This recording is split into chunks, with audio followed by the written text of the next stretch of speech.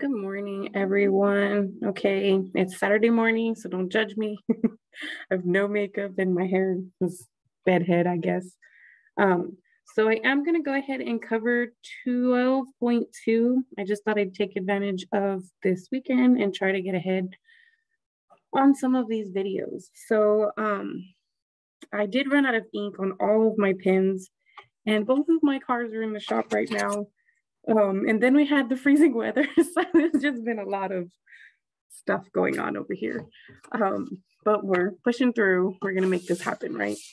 So I do want to start with 12.12, and we're gonna get down to it. Again, you do want to watch the slides, right? You want to view those slides beforehand, so that way you can have a reference to all of the information that I'm going to be going over, okay? I don't recommend that students try to watch these videos before reading those slides, because there may be a lot of things in this video that I talk about that you just won't have any reference for them, okay? So for number one, the first thing I want to do, this is the second section in the vector calculus, okay? So the first section was just basically to introduce vector functions, but now we're actually going to move on to the calculus with those functions, which includes like derivatives and integrals and things like that, okay? So let me go ahead and go with this one section. We're going to definitely extend this on beyond derivatives and all of that, basically like the applications of these things, okay? So I'm going to write my vector, and I always, oops, no primes. My pencil doesn't even have an eraser. That's how removed I am right now with everything that's going on. Okay, but in my vectors, I like to put it in vector components, not in the unit vector form, okay? So I will write 4 plus t for my I component, and then t cubed for my j component, and there is no k component, so I'm assuming this is in 2 dimensions. And according to that graph that's on the website, it does look like this is 2 dimensions. So then I have this t value here equal to 1.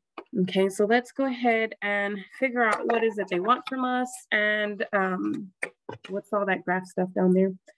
So it says find r prime, easy enough. We did that in the last section. Find r of t0, that's super easy. Just plug in the number that they give you. And then the last thing is to find r prime, and that's just plugging in the value they give you into the derivative. The harder part is probably going to be sketch the curve represented by the vector valued function, and then also sketching the vectors r of t naught and r prime of t naught, okay? So once I show you, if you read the lecture slides, then you probably already know, but we're just gonna go work through these, okay? Eventually I'll be able to do some of the problems a little bit faster because I don't have to explain all of this detail. So I think like numbers 1 and 2 are very, very similar. So we'll just keep going, okay? So the first thing I'm gonna do is I'm gonna find r prime of t, and that's essentially just taking the derivative with respect to t of both of these components. So the derivative of 4 is 0, and the derivative of t is 1. So I get just 1 there. And then the derivative of t cubed is 3t squared, okay? And so that's my r prime. That's exactly what I would type into this box. Now, my pencil has broken, so bear with me. I'm gonna try to sharpen it. And I'm gonna type in my vectors. Again, I like to enter them as components, but how you enter them is completely up to you. You can write them with the i's and the j's instead. That is completely up to you. I just prefer the vector component notation. So when I do work out all the problems, I do work them out in their component forms. The only drawback to doing that is that with the IJK format, you know, you can combine all of the I terms together, combine all of the J terms together, and so forth. The only drawback to doing it in component form is that the only thing that's separating everything is that little tiny comma, okay? And so you have to be careful to not forget how to distinguish between your first component and your second component. And there is something going on with my sharpener does not want to work right now. So bear with me. I will get there. I promise. It's Saturday. Cut me a break, right, please. Okay, so let's see. R of T naught is going to be R of 1 in this case, which means I'm plugging in 1 into the original R function, okay? So that means I'm going to plug in 1 here and plug in 1 there. And so I end up with 5, 1, okay? Now, for R prime of T naught, that means we're going to plug in 1 into R prime. So R prime is here. Well, there's no T's here to plug in 1, so that's still 1. This value here is the same. But then if I plug in 1 in the second component, I do get the vector 1, 3, okay? Let me move my little camera out of the way. So hopefully you can see that, okay? Now, what else do I need to do? I need to sketch them. Okay, so in order for me, this is the way I sketch. You have T, and then you have R of T. And so essentially what I do is I like to pick, I like to do, usually I do -1 to 1. But when I do -1 to 1, I also cut it up. So I do like by halves, okay? So I'll do -1, -0.5, 0, 0.5, and then 1, okay? That's just me. Normally, that's enough information to figure out kind of how the graph is moving and in what direction it's moving, okay? So that's just my advice. I mean, you could pick any T values you wanted. This is just usually what I pick. Or I usually also reference graphs. So if you notice, these graphs start at -1 and then they go all the way to 6, okay? The other one starts at -6 and goes all the way to 2. This one goes from -2 to 2, and then the last graph goes from -2 to 2. So doing it from -1 to 1 will kind of really give me an idea of what's going on in that region. And then if I need to, I can add some more T values later to figure out what's going either further to the right in the positives or further to the left in the negatives, okay? But I use these values as my basis. So essentially what I'm gonna do is I'm gonna plug them all into R of T. So when I plug in -1, I'm gonna get 3. When I plug in -1 here, I get -1. Now for 0.5, I'm gonna get 3.5. And then let's see what -0.5 raised to the third is -0.125. Now I'm going to plug in 0, so I'm going to get 4 and 0.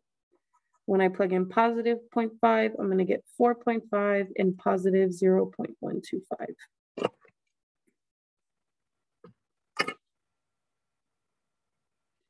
And then when I plug in 1, 4 plus 1 is 5, and 1 cubed is 1. So if I graph this, let's see what that looks like. I have 1, 2, 3, and a -1. So I have a point over here. It's more like a vector, right? You know that. Then you have, oh, I went the wrong direction. 1, 2, 3, and 1. 3 and -1 is over here. So the vector is like that. So it's basically all the tail ends of all these vectors. Then 3.5, 3.5, and -0.25 would be somewhere real close to the x-axis if you're looking at this as x and y. And then let's see the next one. 4 and 0 is right here. 4.5 and 0.125 would be about there. And then 5 and 1. So I can see for the most part what the graph looks like. So it does look like this with the point at 4, 0. Now it does appear that there's only one graph that has that, okay? So chances are it's going to be the top answer. However, I do want to discuss how to graph these. So when you plugged in 1 to R, you ended up with this vector 5, 1. And so it literally is an arrow like this, right? So this is r of 1. Now, in order for you to plot r prime of 1, it has to start where r of 1 stopped, okay? So this terminal point of r1, r of 1, is going to be my initial point to this r prime of 1. So I'm basically going to scoot over 1 unit and then go up 1, 2, 3 units. And so then the terminal point of my r prime would be up here. So this is r prime of 1, okay? So it does have to start where your r of 1 started, your y value, and then that's the initial point of the r prime vector, okay? So let's go ahead and try number 2 now. So I don't think I entered all my answers though. Let's do, that one was, that one was 5, 1. 5, 1, right? Yes. Oh, I graphed the wrong one then. No, I didn't. I did 1 right. I went 1 over and 3 up. Yes, okay, good. My brain's like in a million places right now with the cars and the kids and everything. It's just, I apologize. Okay, so we can check that and make sure that it's good since we are allowed to check it per problem. 3 checks. Do I have my 4th check? Yay, I do. It says it right there at the top, 4 at 4. So we're gonna move on to number 2. Now number 2, I actually, I don't want to do it only because if you notice in number 1, it had something red in here, which means it's gonna randomize that part. So your answers are not going to be exactly the same as mine unless for some reason you get lucky and you get a 4 like I did. Okay. But if you notice in number 2, there's nothing red there, which means if I do this problem, I'm going to be doing your problem and then you won't have one to practice. Okay. So I'm going to encourage you to do this one on your own. The only advice I can give you is it is going to follow this very much so, okay? It's just your functions are gonna be a little bit different. And, but when you're creating your graph, I would definitely suggest that you use these same values to create that graph, okay? And then just remember that once you graph R of T0, that you draw that vector, and then from there, you draw the R prime of T0, okay? And then just don't forget that when you're taking the derivative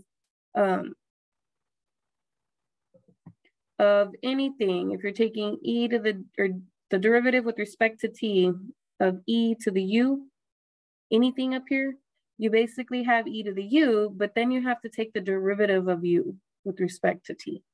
So for example, if you were doing, I think it has 2t, but I'm going to say t squared.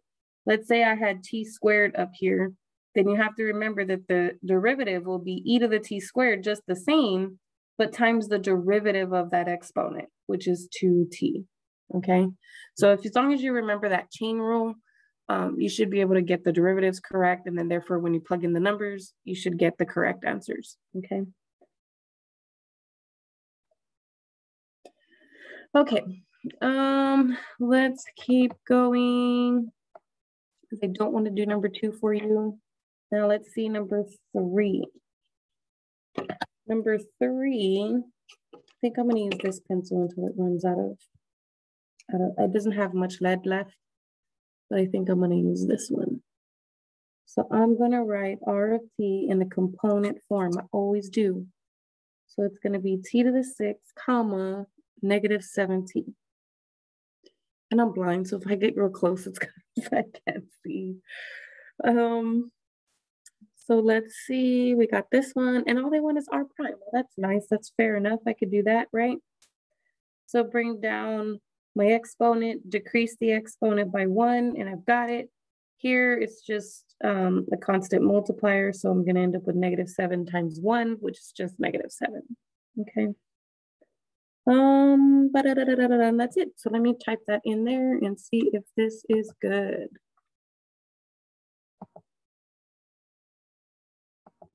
So 6t to the 5th, comma, -7. Okay. Let's check it. We didn't check number 2 because I didn't do that one, right? So let's just see what we get here.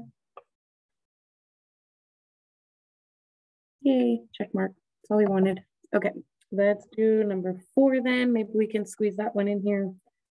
R of t equals 4 cosine of t and 6 sine of t. And this one, they did give it to me in the component form already, which is great. That's what I was going to put it in anyway. But now when I'm doing r prime, this is a constant multiplier, and the derivative of cosine is negative sine. So it's going to turn it into a -4 sine of t, and then 6, and the derivative of sine is cosine. And that's it. So let's go type that in there. Vectors, this guy, -4 sine t. Get out of the parentheses, and then 4 cosine t. And if I back out, it should close them all up. Yeah, it did. Oops, what did I do? There it is. Let me check it.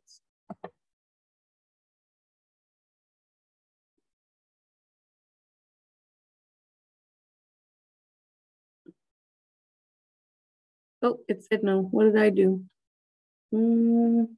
Oh, ha. I typed in a 4 there instead of a 6. That's what I did.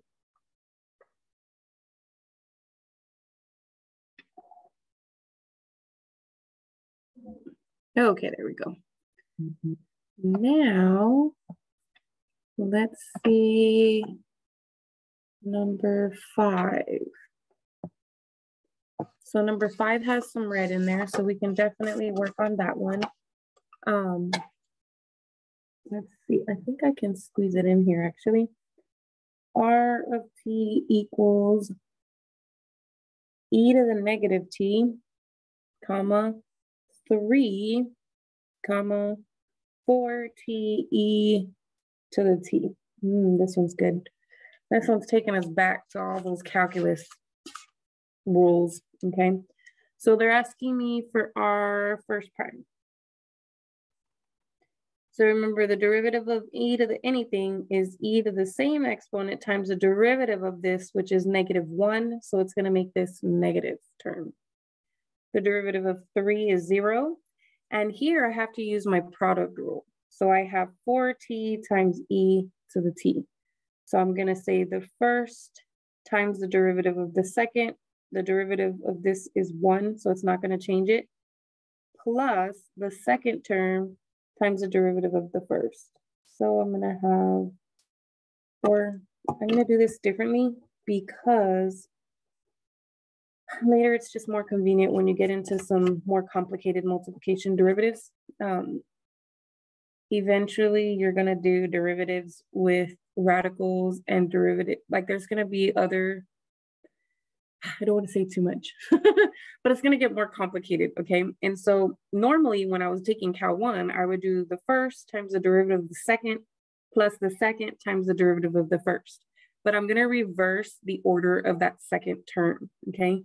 So I do write down the first times the derivative of the second. But then what I'm going to do is take the derivative of the second first, which is just e to the t times 1, which stays e to the t, times the original, the derivative of the first one, okay? So the first times the derivative of the second, then the second times the derivative of the first, and you get 4. So if I want to clean this up, it's negative e to the negative t, comma 0, comma 4t e to the t plus 4 e to the t, okay? So, oh, my nose. Vectors and components.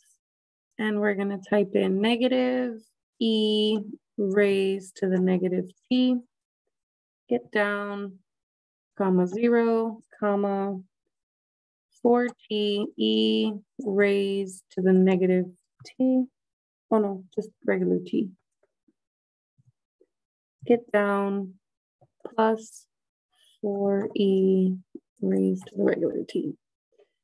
And does that look like my paper? Yes, so let's check it. Check it. Yeah, okay. Now let's move on to number 6. So I'm gonna go to another sheet of paper. I'll leave this one here for just a moment in case anybody's still trying to write anything, but you can pause the video, right? So I shouldn't need to keep it still for too long. Okay, so number 6, right? Number 6, yes. So R of t for number 6 is, ooh, this one's good. It says arc sine of t, but I'm gonna write sine inverse of t. It's the same thing. And then arc cosine of t is cosine inverse of t. Okay, so I am gonna write it in this notation. It's the same thing as arc sine and arc cosine. Oh, and I missed a term. I have a 0 there. And so what they want me to do is they do want me to find r prime of t.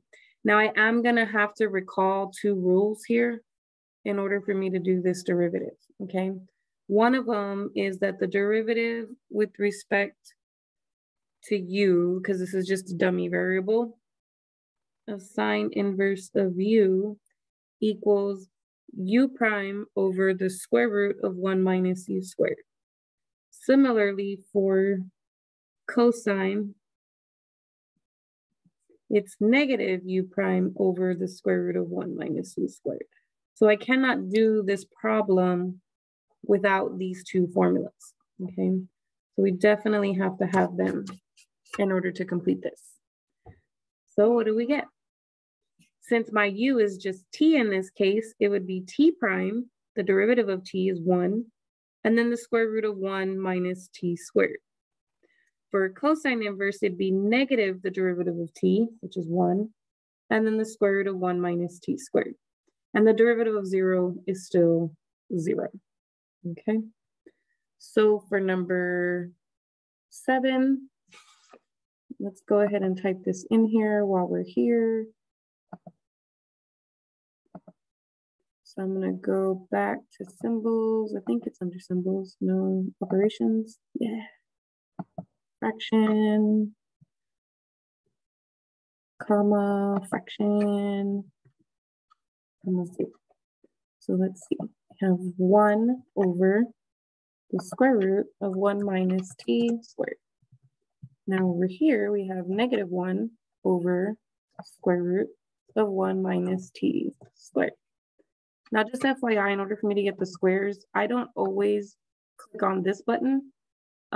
If you just enter whatever your base is and you hit shift and the 6 button, it automatically goes up to the exponent. And then you can just type your exponent in and hit the right arrow to get out of the exponent. In case you're wondering, because you're like, wait a minute, you just typed an exponent, but you never clicked on this button. It's because I'm using shift 6 to type in exponents.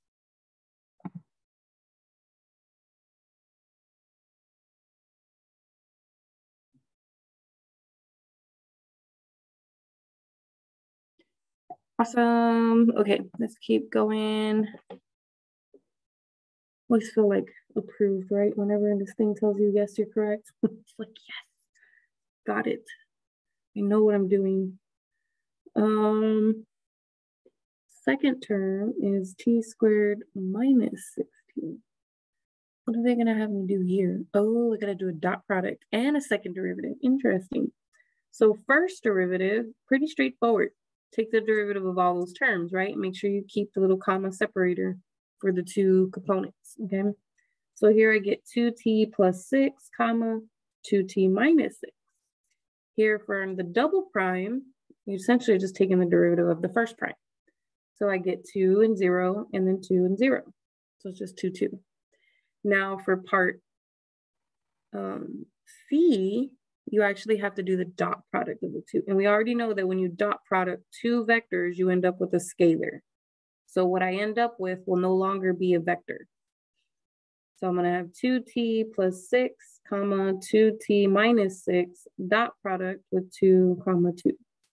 So that means I'm going to have 2t plus 6 times 2 plus 2t minus 6 times 2. Then I'm going to right-handed distribution, going to say that's 4t plus 12, and then right-hand distribution again, and I'm distributing a positive 2. That is going to be 4t and then minus 12. Now these two will cancel, so I do just end up with the scalar function, which is 8t. So let's enter all of our responses and make sure that this is good to go, right?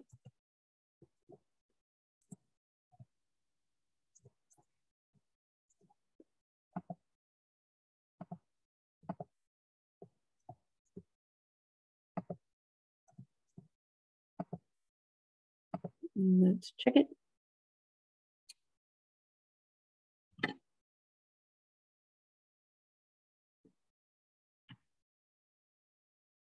Okay, yay.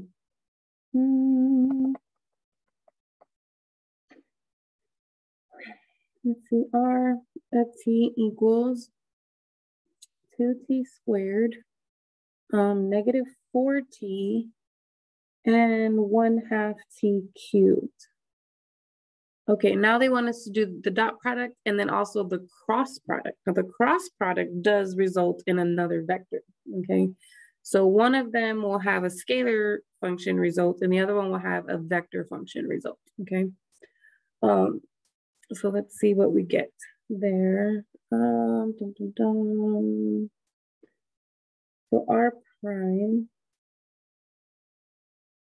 is going to be 4t and then negative 4 and then 3 over 2t squared. Then our double prime will be 4, 0. That 2 is going to cancel, so I have 3t. And now I need to do the dot product.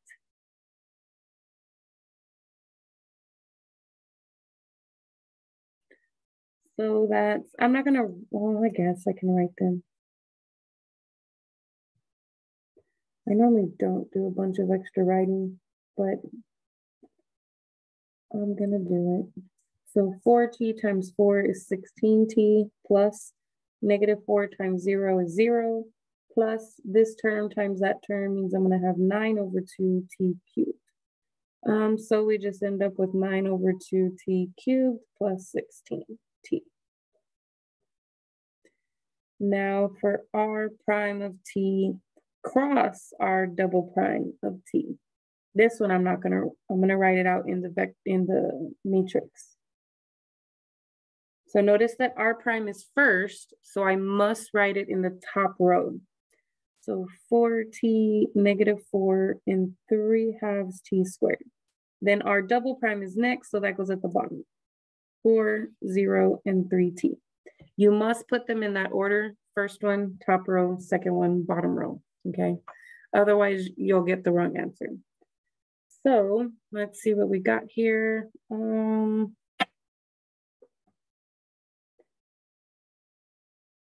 Again, I like to do it in component form. So I'm gonna cover up this one and do those two minus the product of those two, which is just 0. And then here I like to do, you have to do the negative of these guys. So when I do this, I do negative 12t, and instead of minus, I do plus. And so it'll be plus whatever those guys are. Oh, 4 times that, one of the 2's are going to cancel. So I get 6t squared. And then for the last one, you get 0 minus, but then that's a negative 16, so it turns into positive 16. So you get negative 12t, negative 12t plus 6t squared, and then 16. Now let's check to see if all of these responses are correct.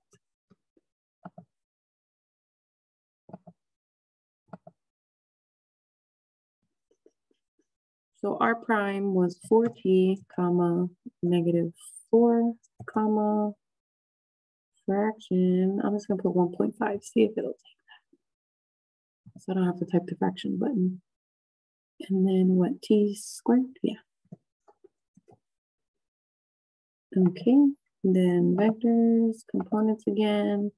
For the double prime, we got 4, comma, 0, comma, 3t.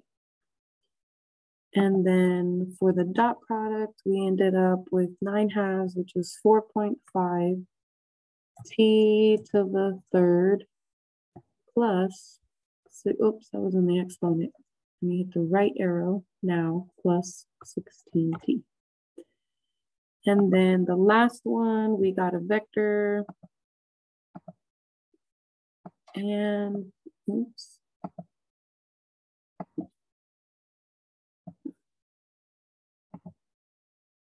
We got negative 12t, comma, negative 12t plus 6t, oops, 6t squared, comma, 16. Okay, let's check it. 1, make sure I don't have any typos in there, and 2, make sure that we have the correct values, right? Come on. Oops, I got that one wrong. Negative 12 plus 16. Let's see, maybe I did something wrong. Make sure I wrote down these guys correct. And I do that. Sometimes if I try to do too much in my head, I get it all wrong. So we have covered up this one. We did negative 12t, take away 0. Oh, I see what I did. 4t times 3t is negative 12t squared. Well, negative because I'm doing the opposite. And then these two guys multiplied together are another t squared. So since those go together, I actually should just have minus 6t squared here in the middle because they're like terms. And so I won't have the rest of that.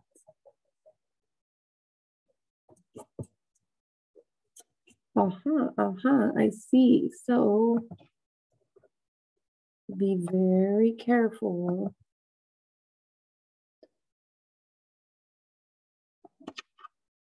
It's so easy to make a mistake in these things.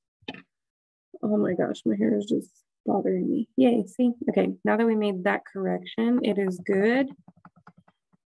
And let's check on number 9.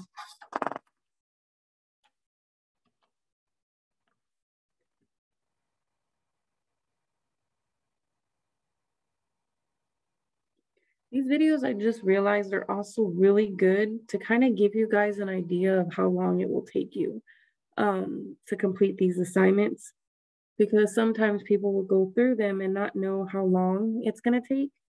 And so the cool thing about these example videos is because I am essentially going over your homework, it does give you a good idea of how long it should take. Now, it does take me longer than what it would take me to complete the assignment because I'm having to explain everything. Whereas if I was just doing the assignment, I would be going a whole lot faster and I'd be skipping a whole lot more steps because I can do a lot of them in my head. But recording this and having to explain everything out does slow me down a little bit. But still, I think if you take all of that into effect, you know, you guys are learning it and then having to do it, whereas I'm having to do it while explain it, it kind of, you know, it comes out to like the same amount of time, okay? So let's see, r prime. So we're taking the derivative of r, 1, 5 into t. Now, it doesn't ask me specifically for u prime, but it does ask me for the derivative. Part B, I am going to eventually have to take the derivative, and some of the stuff in C, D, and E, I'm going to have to take the derivative. So I definitely want to know what u prime is, even though they didn't explicitly ask me for it. So over here on the side, I am going to write what u prime is just so that I can refer to it later, okay? So that would be 5, 2t, and then 3t squared. You'll see what I'm talking about in just a little bit. So here they want me to take the derivative of 3r of t minus u of t. Well, what that's going to come out to is 3 times the derivative of r minus the derivative of u. And so see, now I can just plug in what r is, r prime, and then I can plug in u prime. And then that will help me so that I can just do the algebra. Okay, so 3 times 1 is 3, minus 5 is -2.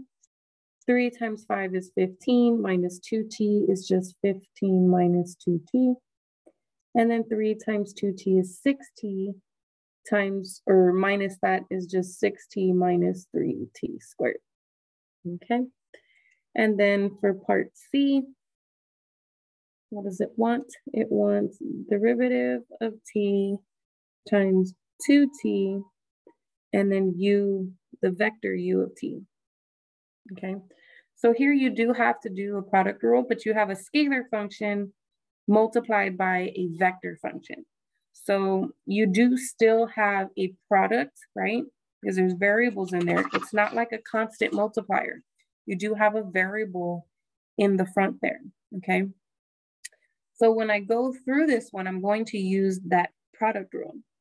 So it's the first factor times the derivative of the second factor plus the derivative of the first factor, which is just 2, times the second factor as it was, okay?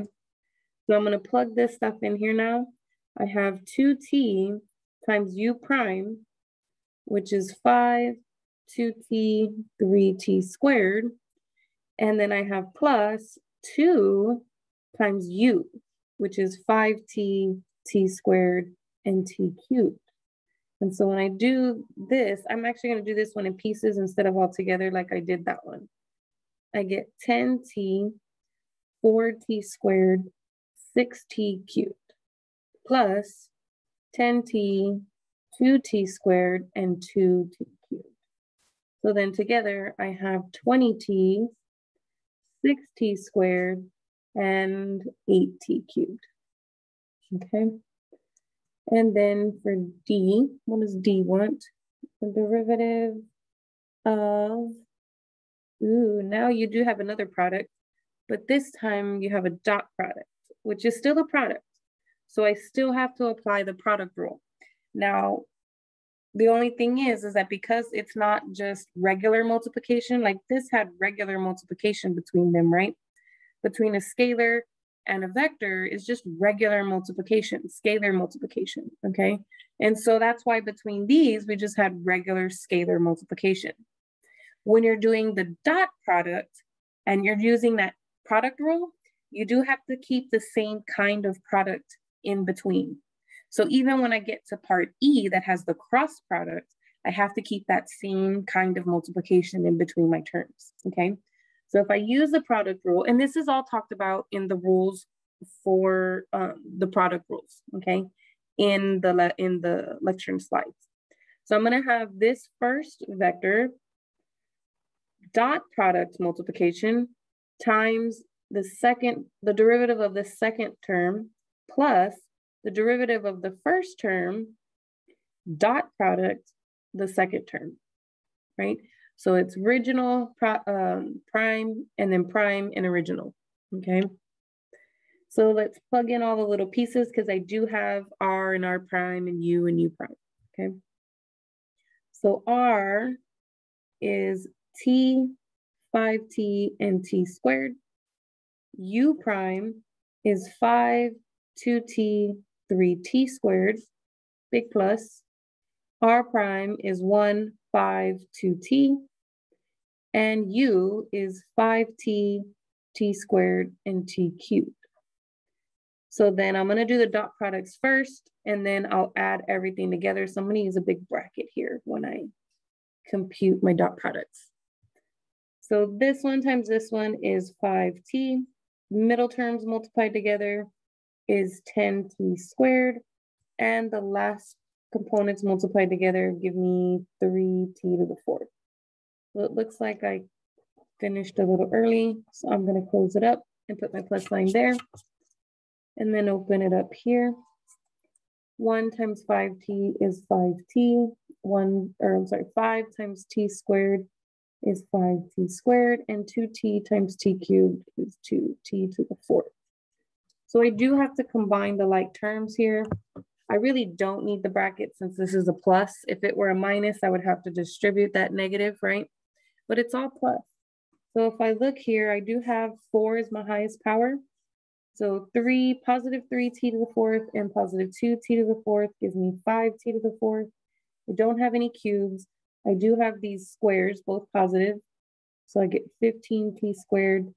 And then I have these 5t's here, both positive again. So I have 10t. And that's what I get for part D. Now I do still have 2 more parts. This problem is super long. E is the same thing, but with cross products. So I'm going to apply the same rule. The first vector function, cross product the derivative of the second vector function, plus the derivative of the first vector function, cross product the original second function. And then let's go see what that's going to look like. So we already know it's basically this whole entire line, but with crosses here in the middle instead of dots, okay? So what I'm going to do is I'm just going to set them up in the matrix just to save myself some paper.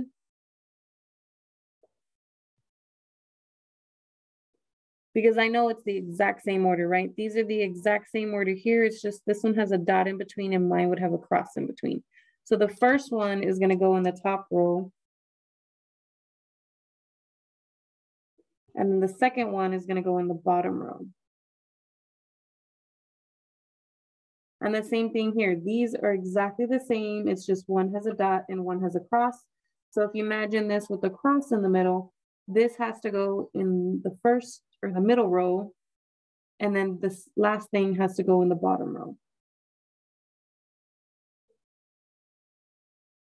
Okay, so I've got them all set up there, and then I actually need to do those computations. So let's see, we're going to cover this up. That is 15t cubed minus those guys, which is 2t cubed. Then I'm going to cover this up. Now I'm going to use a negative, so that should be negative 3t cubed. And instead of a minus, I'm going to put a plus because I'm changing. The middle term always has to be the opposite signs. 5t squared. And then finally those two. So I get 2t squared minus 25t. And I still have to add whatever I get when I do the next vector. So if I cover this up, I get 5t cubed minus 2t cubed. Then here I get negative t cubed plus 10t squared. And then the last one, t squared minus 25t. Okay, so then what do we get when we combine? If I combine these together, I get 20t cubed minus 4. Oh, 20t cubed minus 4t cubed is going to be 16t cubed. They're all like terms. Here, just those are like terms. So we get negative 4t cubed plus 15t squared. And here we get 3t squared minus 50t. And that should be the answer for part E. And then finally we get to F. F is very interesting. So let's work on F on another page, but I'm going to bring this page up to the top. So let me leave that there in case someone needs to pause it to look at part E. You can pause it and then examine it. But I'm going to move on to part F, but I need my functions from the beginning. So part F is the derivative of R of 5t. So to me, what that means is I need to figure out what R of 5t is. So if I plug in 5t for t, I get 5t. If I plug in 5t here, I get 5 times 5t. And if I plug in t there, I get 5t squared. Now I'm not doing the derivative just yet. I'm just going to simplify these expressions. And then I'm going to take the derivatives. So I get 5, 25, and 50t. Okay. And so let's go type in all of these answers in. So let's see, for part A, we got this. Oops, and I messed up there. That should not be parentheses, but the end of a vector. Okay, let's see. Come on, vectors. Here we go. And this one was such a long problem. I hope we got all the pieces right and I didn't make any errors. We'll find out if I did.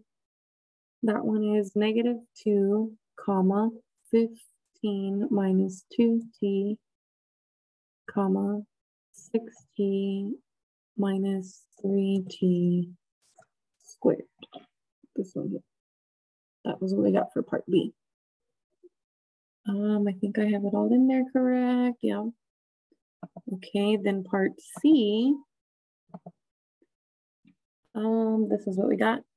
20t, 6t to the second power, get down, 8t to the third. Okay, now for part D. Oh no, D we ended up with the scalar because it was a dot product, right? So we got 5t to the fourth plus 15t to the second plus 10t. There we go. Now E was a vector. So we're gonna go get our vector notation. Now we have 16t to the third. This is the one that's like the most complicated. I hope I got it right. If not, I'm sure I'll be able to figure out where it went wrong. I'm just not gonna double check it until I know it's not good. Otherwise, I'm gonna trust my first instincts. 3t squared minus 50t. Okay, and then finally part E, which I have on another sheet of paper, but it is a vector. So for part F, I got 5, 25, 50t. So let's go check these babies and see if we got them correct.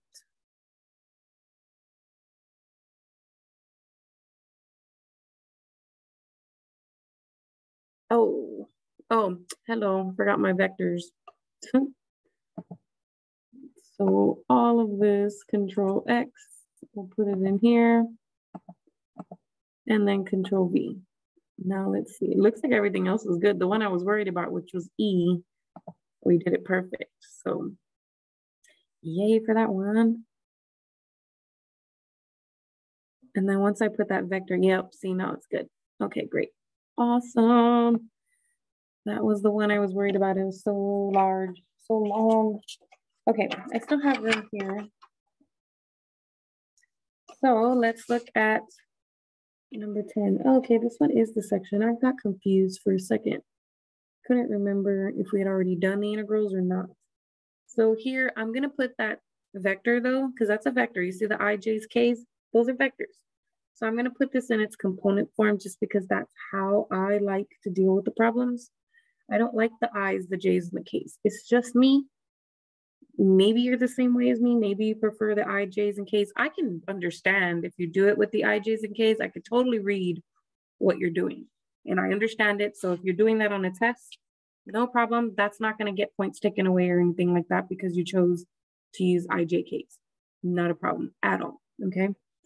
It's just me personally, if I'm going to be doing this stuff, I'm going to do it the way I like it. Right. So I like to have it in this form and not that other form. And it looks like I made a boo-boo. I typed a 3 for some reason.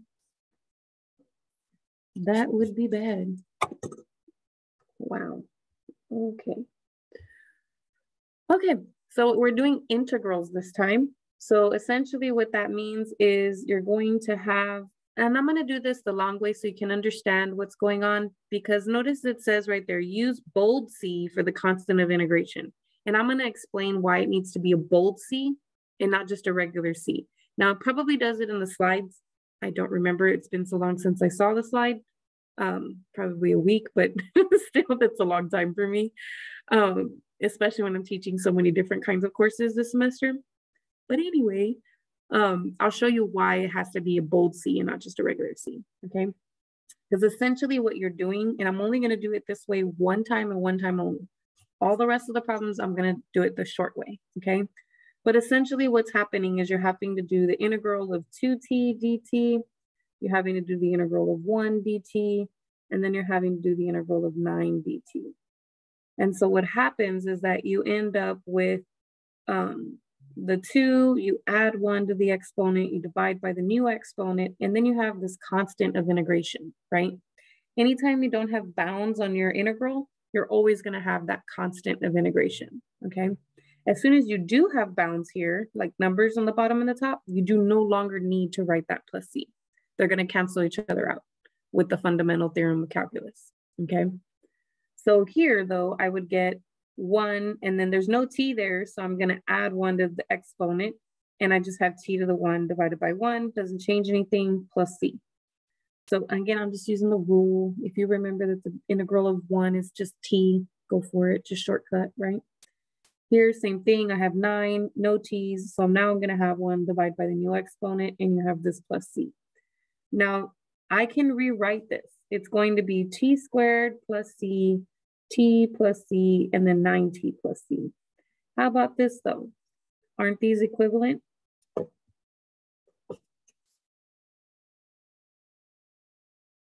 And I should put C1 because this is a constant and it may not be the same as that constant and it may not be the same as that constant, okay? So I'm gonna put those subscripts on them to keep them separate.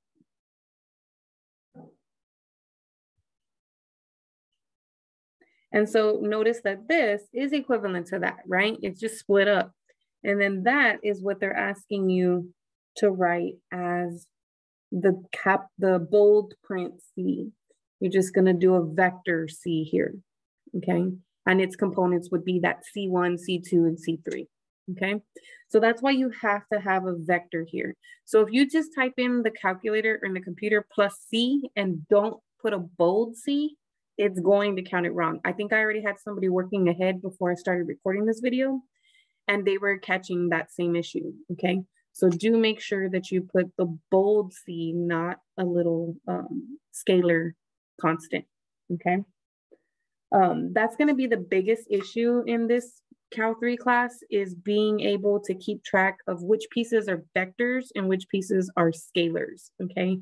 It's real easy to lose it as you're working through all the mechanics. So that's gonna be our biggest issue, is just keeping that straight, okay? It might not necessarily be the Cal 1 and Cal 2 skills that are your problem. It's just the fact that now in Cal 3, we have the difference between scalar stuff and vector stuff, okay? So that's that one. So let me write that in there. And then the other one, we're gonna shortcut, okay? And I'll show you how to shortcut without having to write this step, or this step, okay? We're essentially gonna go from here to here, okay? And then if I have to simplify it, I will, but oops, I'll put that there. So we have t squared, oops, not up there, get down, comma, t, comma, 9t. And then on the outside, I'm gonna put plus c, but I have to make sure, actually, I'm not even gonna do plus c. I'm gonna hit this vector button and put the c inside. Now let's see if it accepts that. Oh no, it's not that one. That's not the button that I need to use. It's this one, bold with the C. There we go. So submit. It has to be that bold C.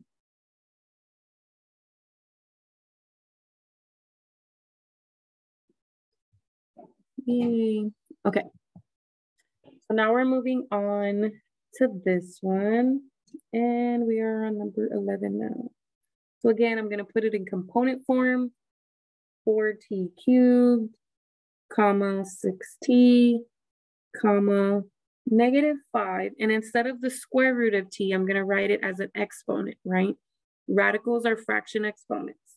So my exponent on t is a 1 because it's invisible. There's nothing there. And the kind of radical it is a square root, which means it's a 2 index. I'm going to close that up and put my dt. So then I'm going to have 4 is my constant multiplier. I'm going to add 1 to this exponent, divide by the new exponent. Then here, 6t, add 1 to the exponent, divide by the new exponent. 5, I'm going to add 1 to the exponent and divide by the new exponent. And then I'm going to have that plus c vector over here, okay? So these will cancel, I get t to the 4th. These reduce, I get 3t squared.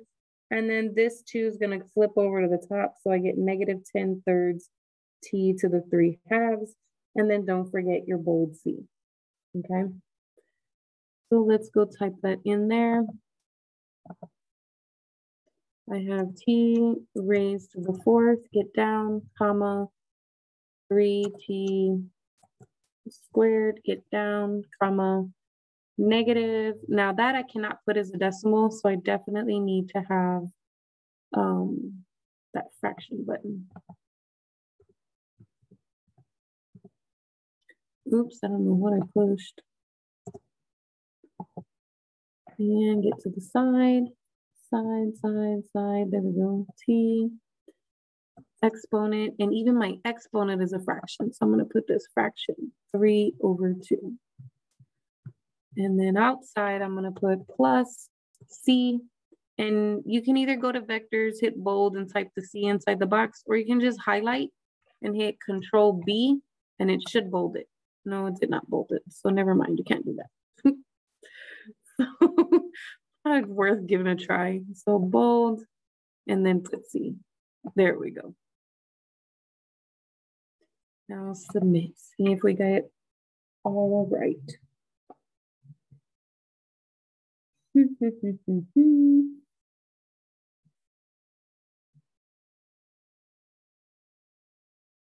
I've got the check mark. Okay. Oh gosh, darn. Number 12, I don't want to do because there's nothing in red there, right? So if I do that problem, and I think I actually did a whole section. I think I remember there was a whole section where none of the problems were in red, none of them. And I did all the homework. So I guess that was a freebie. Just make sure you remember that information, because if it's on the test, I mean, you got to know it, right? Okay. So be careful with that one. But for this one, just remember that when you're taking the integral, I'm going to help you out just with the first one. Okay. I'm not going to do the whole thing. I'm just going to help you out with remembering how to take the integral of this, because this one was very difficult to take the integral of. You have to use what's called the by parts, and that's a lot to remember, okay? So I'm gonna try to go over it. Now you're gonna have, you basically let u equal one of these pieces, and then let dv equal the rest of it. So dv is sine of t dt, which means if you want v, you're gonna have to take the integral of this. And the integral of sine is negative cosine, okay? And then the derivative of u is gonna be negative e to the negative t. Now, by part says you're gonna get u times v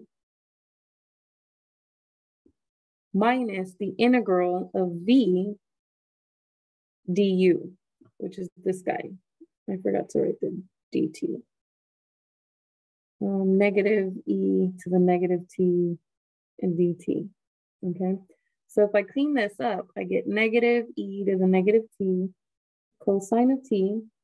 Then that will turn into negative, negative, negative will be a negative integral of e to the negative t cosine of t. dt. And then notice you have the same issue again. So you're going to have to do by parts again. And so if you do it again, but not with these guys, these are old news. That's when you were trying to integrate this. We're going to do it again. So u is going to be e to the negative t. du will be the same, negative e to the negative t dt. But dv this time will be cosine of t dt. So then v will be the integral of that, which is sine of t. So then when I do this, I'm going to have my first term the same. Nothing's happening to that. But then this will become u v minus the integral of v du.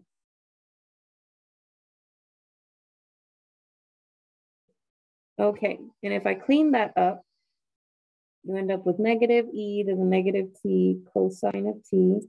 Then this guy and this guy will make plus e to the negative t sine of t. And this will make plus. Oh no, you got negative, negative, and a negative. So it actually makes it minus. Minus the integral of e to the negative t sine t dt. Now I still have to take this integral, but if you notice that matches over here. So if you take the equation, I'm going to rewrite this on the other page, because this is a technique that they talk about in Cal 2, but it rarely ever happens, and it just so happens on this one. So you started off with this integral.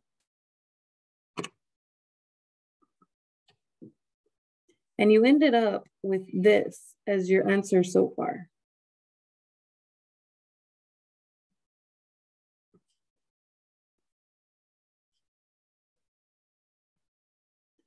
Now, these things match though. So you basically went in a loop and ended up the same place you started, except you have these extra terms, okay? So what they showed us is that you can algebraically solve this. If this is the statement, this is equal to that, which is equal to that, which is equal to that, which is equal to this, then that means these two things are equivalent to each other. And if they are, you should be able to manipulate them algebraically. So what I'm going to do is I'm going to add this integral on both sides because it's the exact same integral. And then what happens is I end up with two of these integrals equaling these two terms over here. And then you just divide by 2. So what you end up with is you end up with this integral, which we were trying to figure out, is equal to 1/2 times these two terms. And so essentially I have found the integral. Now you can distribute the 1/2 and say negative 1/2, and then this guy, and then positive 1/2, and this guy, so on and so forth. Some people even factor the e out. So they might say negative 1/2 because the first guy is negative, e to the negative t. So they factor, the 1/2's already factored out. They factor out the negative and they have just cosine of t left. And since they factor out a negative, you still have another negative to make it positive, right? So if you distribute this, you do get this same thing or this same thing, okay? And so it just depends on how you want to write that in there. But essentially, I have done the first component for you. You just need to integrate the second component, and then you'll know what the second component of the vector is, okay? So I just wanted to recap. Here, I'll leave that there in case you're trying to take a screenshot so you can scribble it down as a reference. But I'm only helping you figure out how to do this first component, okay? So now you know how to do the first component. And this comes in handy, I swear. If you have one like this on the test, you at least know you've seen it before, right? It's not coming out of the dark, out of nowhere. And you're like, miss, there's stuff on the test that I never saw before. You've seen it if you've seen this video, and you're supposed to be seeing these videos, right? So you have seen it. Now, that doesn't mean that it is going to be on the test. I'm just saying that's an example of the kinds of complaints I get is that students will tell me, I never saw that. We never did that in class, or we never did that. And we did. You had just either didn't remember or you didn't watch the videos like you were supposed to, okay?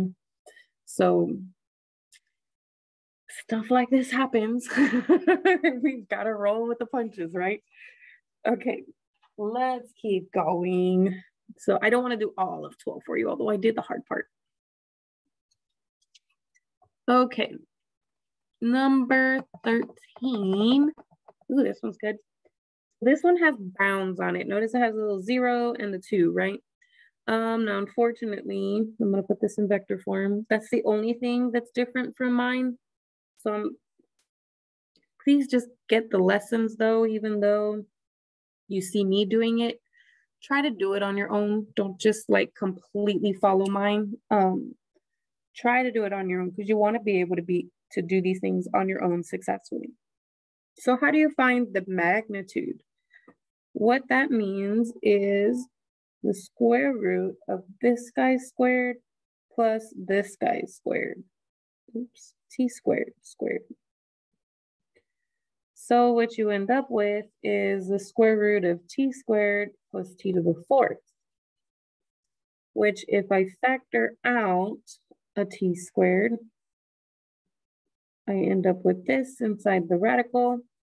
And then if I follow my radical rules, I can take the square root of each factor individually, just not each term individually. So you cannot take the square root of 1, the square root of t to the 4th, but you can take the square root of t squared and then this whole factor, okay? So the square root of t squared is t, but I don't know what the square root of this is, okay? Only if that was like something squared could I like take it out of the house, okay? Now, let's see, we can use,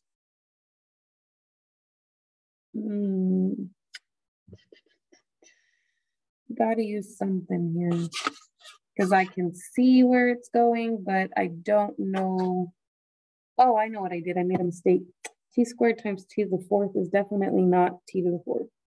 This should have been another square, right? T squared times 1 is t squared times t squared is t to the 4th. That's why it's looking crazy to me.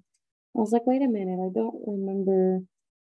I mean, it's not that it couldn't have been integrated. It would have required some trig substitution, which was not my favorite in Cal 2, but it may come up. I mean, there was a whole reason why they taught it to us, right? It's because this stuff does pop up. But since mine's a square, it makes the problem, the integration, so much simpler. I just have to use u substitution, okay? So we're gonna let u equal what's inside the house, and then du would equal 2t dt. And I do have that t there, I just don't have this 2. So this is how it's gonna work. This t and the dt are gonna become du over 2, right? The t and the dt, these guys become the du over 2, this guy. Then what's under the radical is gonna become a u, so the square root of u. So essentially I can factor out that 1/2 coefficient, and then u, square root of u can be written as u to the 1/2. And then I can do add 1 to my exponent, divide by the new exponent, or multiply by its reciprocal plus, oh no, not no plus c. We have our bounds there. Unfortunately, our bounds though are for the variables that were given. So t equals 0 and t equals 2. Now, depending on how you were taught, some folks were taught to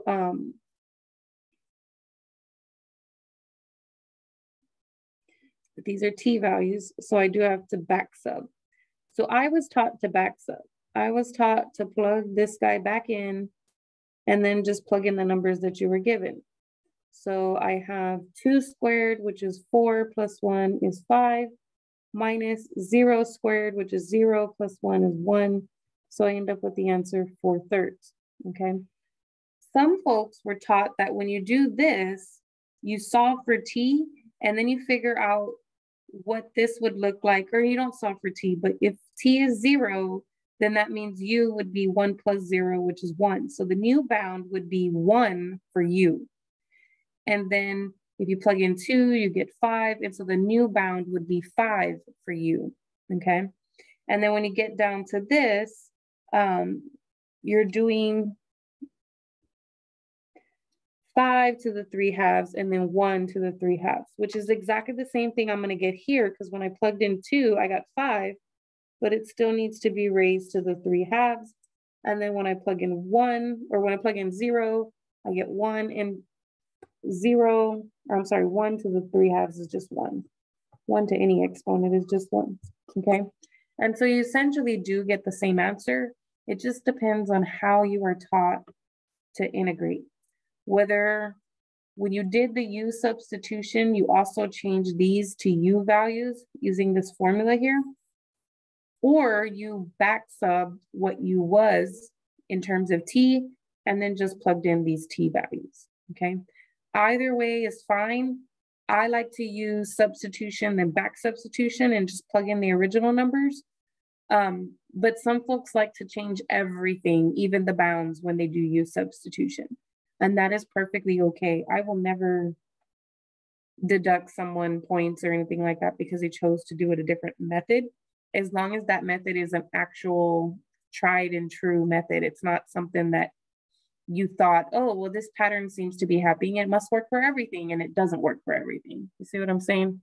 So there's a difference between just methods that work for everything and then methods that only work for specific situations, and you're applying it to a situation where it doesn't apply, okay? So you just have to be very, very careful. Now for number 14, looks like I ran out of pencil in that one. So for number 14, it looks like they gave me R prime. Oh, I didn't even type in my answer. Oh my God, I'm going all over the place. What did we get? We got something weird, right? It was weird. What did we get? What did we get? We got this. We got fraction 1/3, and then parentheses 5 raised to the 3/2. Get out of there. And then -1 and close the parentheses. No, that's not where the parentheses are supposed to open. That's where they're supposed to open. Not 2. Where did I get 2 from? So 1/3 parentheses 5 to the 3/2 -1 and close the parentheses. Yes. Why does this look funny? I don't know why it looks funny. I guess that's just the way it looks. Let's check it and see if it takes the answer. 5 to the 3/2 is not nice because I cannot take the square root of 5, okay? If I could take the square root of 5, I would have done it and then raised it to the 3rd power. Yes, it's good. Okay, moving on to number 14. For number 14, they gave us R prime. So notice that, and I'm going to write this as 4e to the 2t, comma 3e to the t. And then they gave me this information here that R of 0 equals in a vector form. This is in 2 dimensions, so I'm going to have 2 for I and 0 for j. And that point is also in 2 dimensions, okay?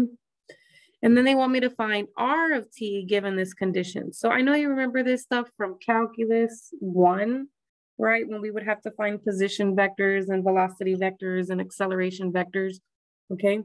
And so if I want to find R, I need to take the integral of R prime so that I could figure out what R is.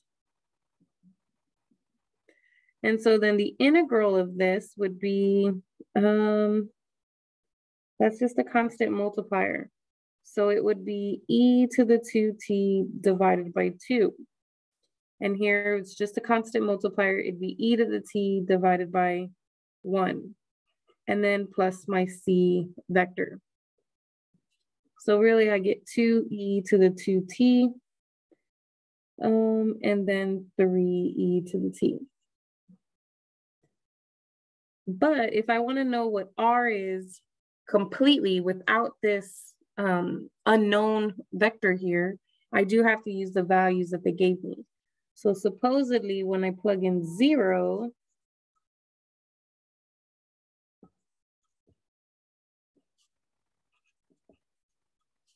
I'm supposed to get 2, 0, okay? So here, this gives me e to the 0 is 1, so essentially I just have 2, e to the 0 is again 1, so that's just the 3 plus c equal to 2 comma 0. So in order for me to solve for c, I'm going to subtract this over. Minus 2 comma 3. So that means that the c vector is actually 0 and negative 3, which tells me that my r of t with the constants and everything is going to be 2e to the 2t plus 0, and then 3e to the t minus 3. And that's what you're going to type in as your answer. Vectors 2e to the 2t, comma 3e to the t minus 3. Okay.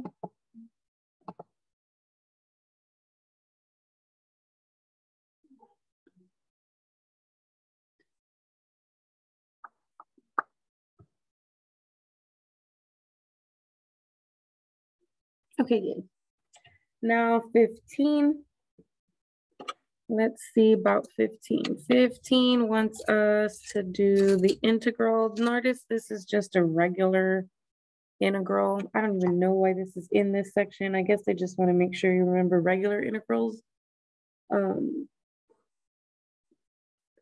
does that say? 27 plus 2x to the second power, and this is a cube index. Okay, the first thing you want to do is rewrite this as 27 plus 2x exponent over index, but because it's downstairs, it's actually going to be a negative exponent, okay? And then I'm going to leave that dx on the side. So if I use u substitution, u can equal the inside of the parentheses, then du will equal 2x dx. And I don't have that, no, not 2x, just 2, right? The derivative of 27 is 0, and the derivative of 2x is just 2 dx. So then if I divide both sides by 2, dx will become this. So 0, I do not change my bounds. I just say that's u, and then this is du over 2. So if I add 1 to this exponent, I get 1/3. And then if I divide by 1/3, it's the same as multiplying by the reciprocal. And I don't need to put plus c because I do have bounds. I just need to remember that these are x values and not u's, okay? So I will end up with 3/2 u to the 1/3 from 0 to 49, but I still need a back sub. So 27 plus 2x was what I had said u was going to be. And now I can plug in my numbers. So 2 times 49, 2 times 49 plus 27. This is 125 to the 1/3 minus, if I plug in 0, I just get 27 to the 1/3. Which is 5 minus 3, which is 2, and that 2 will cancel with this 2. So I just get the value 3. I would have never guessed that, so let's see.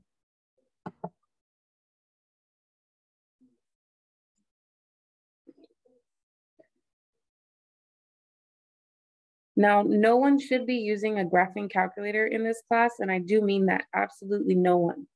And when you take your test, you do have to show me the environment, what you have on your desk, and what is within reach of you. So if I see a graphing calculator anywhere in your reach, when you're doing that environment check, you will get a 0 because you are not allowed to use graphing calculators. I know that a graphing calculator could do number 15 just by you typing it in, and it will tell you the answer is 3.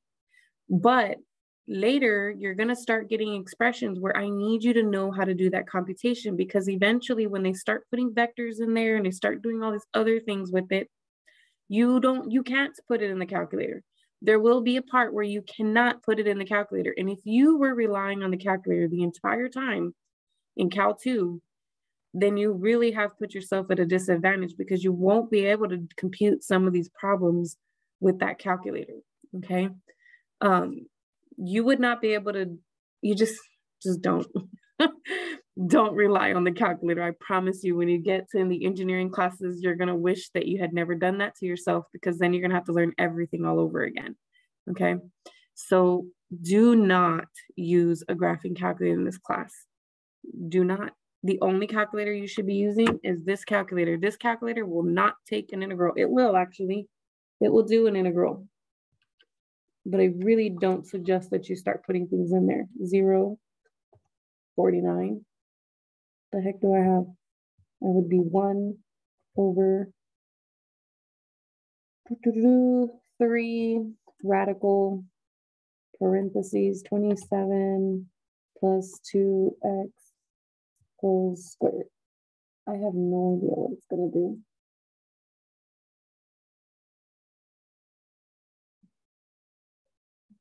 Yep, see, it does it for you. But I promise you, you don't want to rely on it. You don't. I can't even explain that to you enough. You just don't. Because later you're going to have to do these things with other multiple variables, okay? We're in Cal 3. So in Cal 3, I know in Cal 2, y'all started doing some of those partial derivatives and all of that stuff. That stuff you can't do in the calculator. And if you were depending on the calculator the whole time, then when you got to that part, you were completely lost because you couldn't put it in pieces in your calculator, okay? So I just strongly, strongly, strongly suggest that you do learn your derivative rules, your integration rules, and that you have that stuff under your belt like it's nothing, okay? Because we will get to a point where you just got to know that stuff. 16 and 17 are the videos, so you can definitely go in there and watch those videos. And then when you're done, you can just submit them individually, or you can submit the whole assignment, okay? But that is the end of this section. This is 12.2, the differentiation and integration. And I will be, it's still Saturday, but I've got, the kids are gone with grandma, so I'm going to try to get all of the week's recordings done and out of the way. So I'm going to move on to 12.3 just a second. So see you in a bit.